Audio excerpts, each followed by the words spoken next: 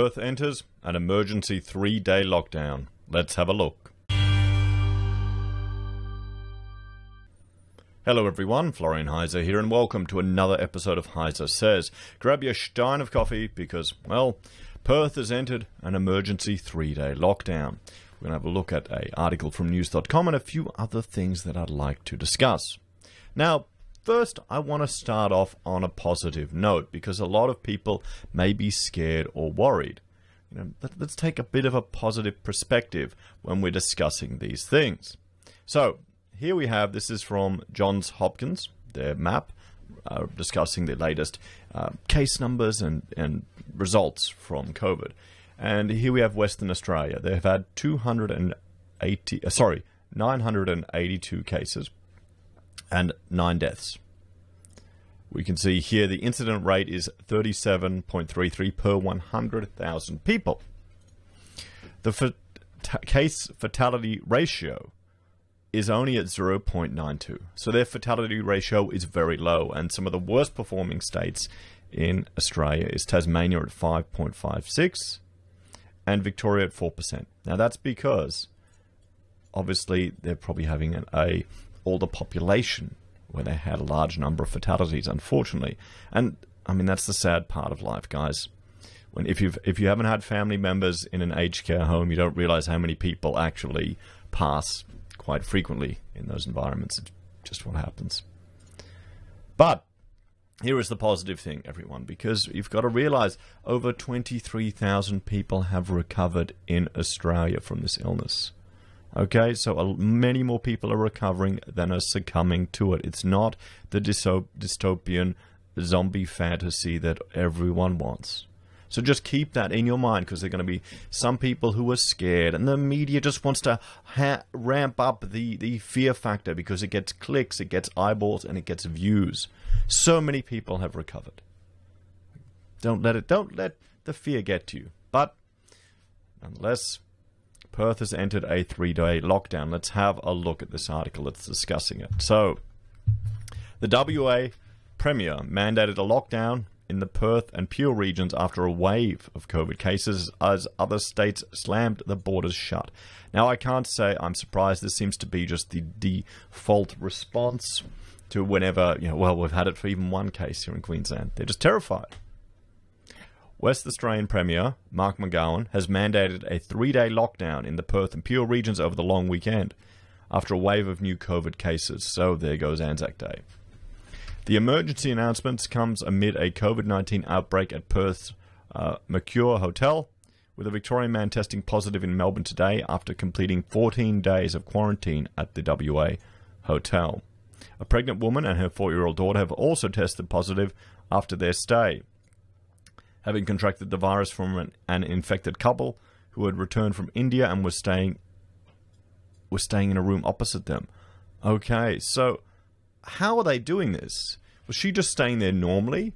Why aren't they having like floors which is just for quarantine people? Oh, there you go. You know what? Maybe Postage suggestion of using the mining camps as places for quarantine isn't such an absurd suggestion. At least then, if you're in these dongas, you can, if you've got some empty dongas, spread them out even more. From midnight on Friday until midnight on Monday, April 26th, residents need to stay in Perth and Peel and will not be able to leave unless they have an exemption. Other states and New Zealand have now introduced new border restrictions on people travelling to and from the regions. There will be 4 reasons to leave your house, Mr. McGowan said in a press conference. Those are work, because you can't work from home or remotely, shopping for essentials like groceries, medicine, and necessary supplies. So you could go shopping for groceries, everyone. And I bet you people just went nuts. I just bet you they went nuts again. And it's probably the toilet paper. Medical or healthcare needs, including compassionate requirements and looking after the vulnerable. And exercise with a maximum of 4 people limited to 1 hour per day. He revealed that the Melbourne man, who has since tested positive, may have been infectious for 5 days for a 5-day period in the Perth community, and had passed it on to one of his close contacts in the WA capital. The Premier said the man, who was in his 50s, arrived in Perth on the 3rd of April on flight SQ223 from Shanghai. His room at the Mercure Hotel was close to the other cases recorded in the hotel, a couple from India and a family from the UK. WA has now released detailed contact tracing information of venues visited by the Victorian man, with people who have been to any of the locations on the listed date and time told to get tested and isolated at home until a negative result is received. Well, there you go. Absolute chaos it calls. I guess if you're running out of food, you just go in there. But it's 3 days. 3 days. I guess it's no different to when you've got a public holiday and then everyone just goes nuts. And maybe that's it. It's combined 3 days and a public holiday, so they're all going crazy.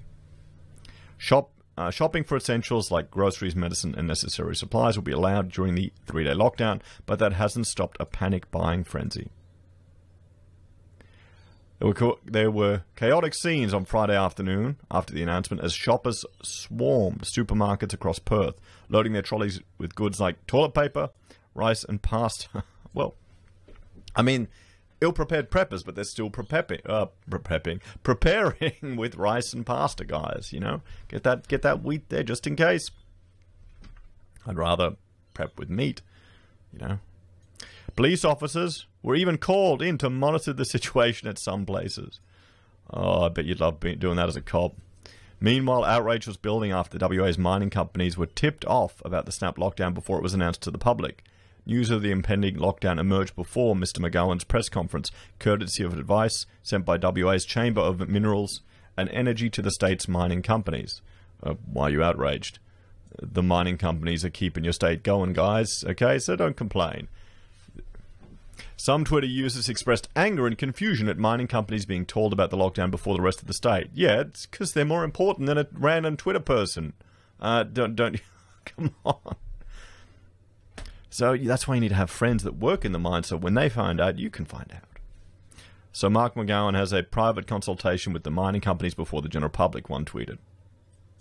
Twiggy Forrest is more powerful than McGowan in WA, so no surprise the mining companies have been consulted first, another said. Other states have shut borders. Victoria has declared the Perth and Peel regions red zones under the state's traffic light travel permit system effective at 2 a.m. on Saturday. Victorians returning home from these WA regions have to quarantine at home for 14 days, and non-Victorians will have to go into a hotel quarantine until a return flight is arranged. Oh, fantastic. So, these hotels are working out so well, aren't they? The state's chief health officer said anyone in Victoria who has been in the Perth and Peel regions between April 17 and 23rd must isolate, get a test within 72 hours, and isolate until negative results. The updates followed warnings earlier on Friday about potential exposure to the man with COVID-19 on a Qantas flight to Melbourne and at Melbourne Airport. Passengers on Qantas Flight 778 from Perth to Melbourne on Wednesday, April 21st, have been told to get tested and isolate for 14 days regardless of their results. Health authorities are already contact tracing about 250 passengers who were on the flight. Oh, fantastic. Anyone who visited the Qantas Terminal 1 at Melbourne Airport between 7 p.m. and 7:30 p.m. on Wednesday, the 21st of April, must get tested and isolate until they get a negative result. The department said that further locations may be classified as exposure sites as investigations continue. The Victorian man was contacted as he was coming off the plane as a primary close contact, said Victorian Health Minister Martin Foley. He was picked up at the airport by his spouse and returned directly home to his residential location in the eastern suburbs, where he lives with 3 household contacts, his spouse and 2 children. Those contacts are all currently in isolation after being tested and will receive the results in the next day. New South Wales health teams were deployed at Sydney Airport to commence screening of flights from Perth, after news the West Australian capital would enter a snap lockdown. Those arriving in Sydney from WA from midnight must complete a declaration form available from Services New South Wales website, which confirms they have not attended a venue of concern. Passengers who have been to any of the locations of concerns listed by the WA government today will be told to immediately be tested and self-isolate. We urge all travellers who are arriving from Perth and the Peel region since April 17 to check the WA website and immediately follow the actions outlined there. If they have attended any of those venues identified at the time listed, they must also contact New South Wales Health immediately, the department said in a statement. The New South Wales will reflect the stay-at-home restrictions that apply to WA. The Queensland government said anyone in the state, who had been in the Perth or Peel region since April 17 must get tested, self-isolate and comply with WA's lockdown restrictions from tonight. So what do you mean? So if you're from Victoria, you're from WA from that period, you're in Queensland, then you must comply with what WA is saying? Is that what they're saying? They will have to remain self-isolated, either at home or arrange accommodation until 2 a.m. on April 27th, as announced by the WA government. So even when you're fleeing WA, you still need to do what they say. South Australia said anyone who visited any of the locations listed on the West Australian Department of Health website at the specified date and time should get tested for COVID-19 as soon as possible and isolate until they get a negative result. They should also get tested again on day 5 and day 13.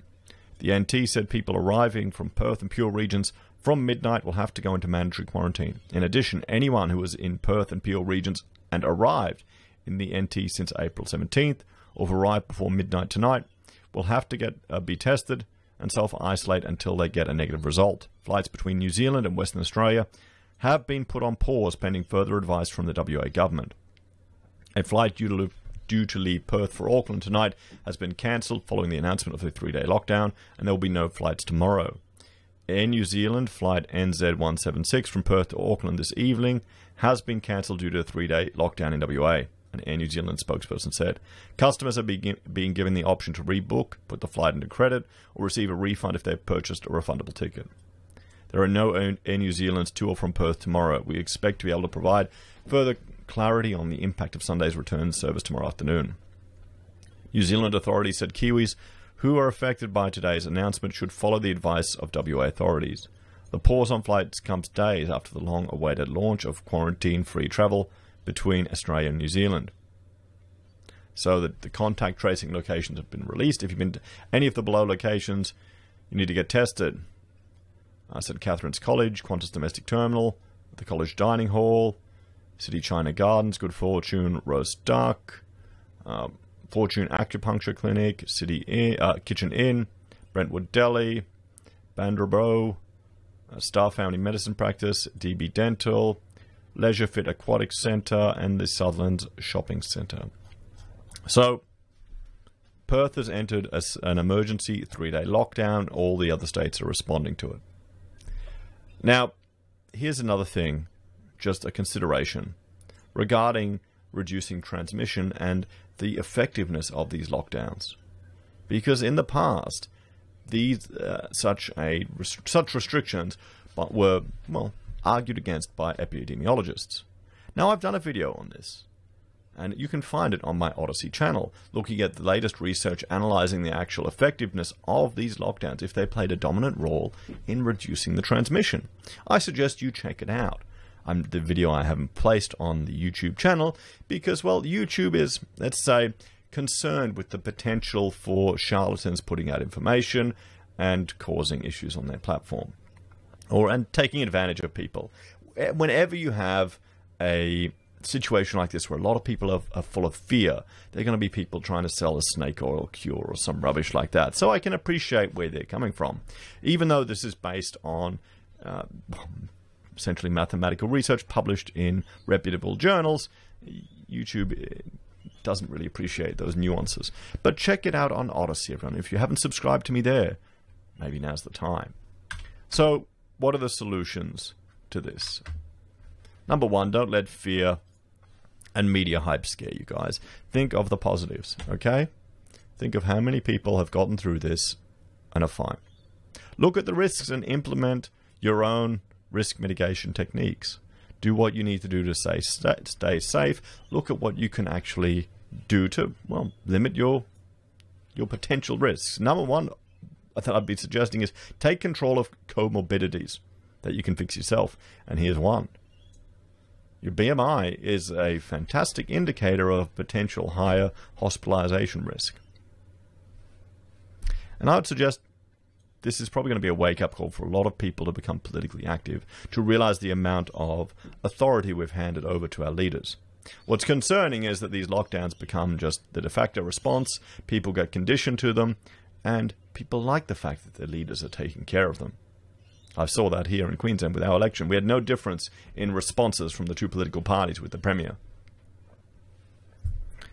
So, there you have it, everyone. Thank you all for watching. Please like, share, and subscribe to the channel. If you're a fan and enjoy the content I cobbled together here, there are a few ways you can support us. You can join us by joining the channel, or support us by joining the channel on YouTube or Patreon.